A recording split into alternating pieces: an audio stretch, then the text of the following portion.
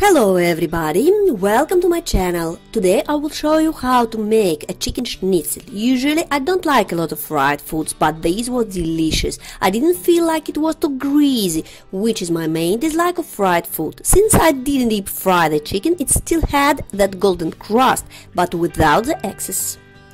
As usual, all ingredients you can see on the screen and in info box below.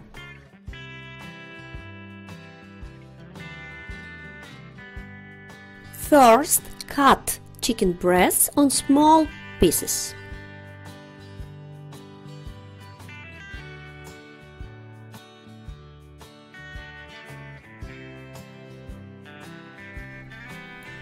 Put meat in the bowl, then add 1 egg,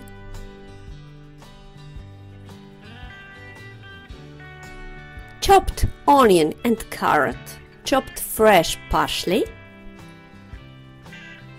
salt, paprika, garlic powder and pepper. Mix all together.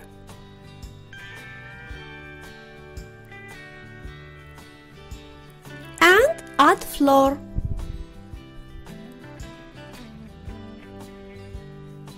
Again mix all together.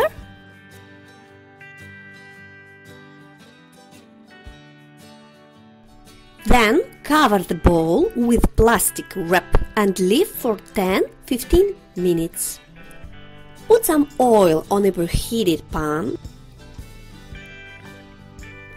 and then by spoon put schnitzels on the pan.